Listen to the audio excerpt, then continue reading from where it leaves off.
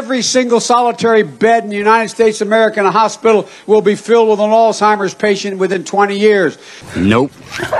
You're not going to get COVID if you have these vaccinations.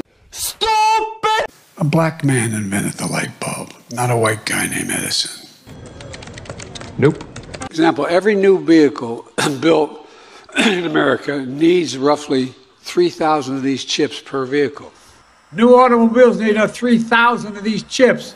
Every new vehicle that's built needs about 3,000 chips per vehicle. Are you always this stupid, or do you do this just to annoy?